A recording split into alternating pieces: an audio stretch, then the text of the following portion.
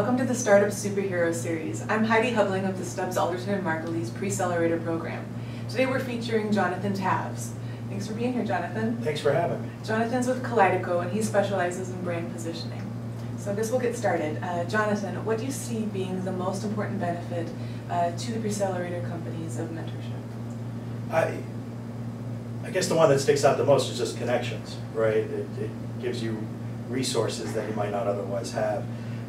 But what I've seen are the companies that really succeed are the ones that take advantage of, it's almost like a secret thing.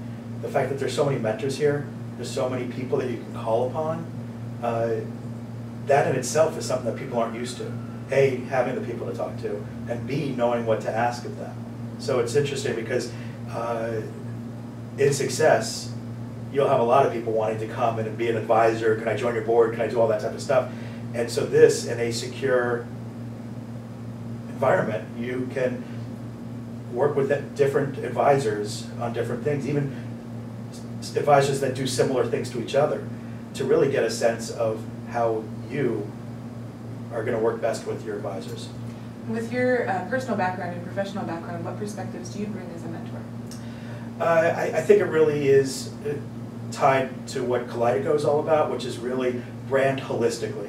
So it's how you position, but it's not just about the marketing. It's about how do you set up your company to be able to deal with change that's constant.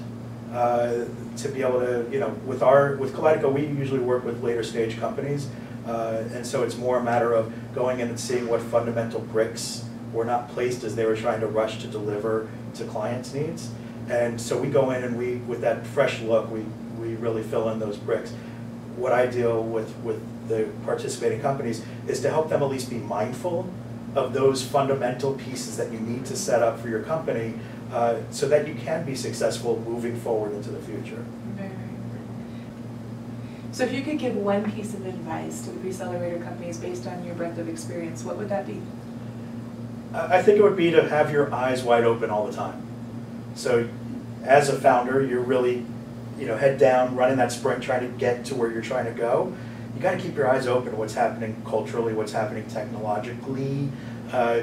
Mentors or advisors or board members or employees will come up with different ideas. So it's a matter of really capturing that, but also something that I find interesting. There's a lot of companies out there that set off to do a certain thing, and as they were developing that certain thing, they sort of found this pot of gold that they were just creating to help them deliver what they thought was of value, but the real value was over here. And so not that you want to be going right, left, all over the place. What you want to be doing is being able to keep your eyes open. What is that IP? What is that certain thing that might be different direction, but that might be your real winner? Fantastic. And one last question. What is your favorite thing about being a mentor at the Preccelerator personally? What does it give to you?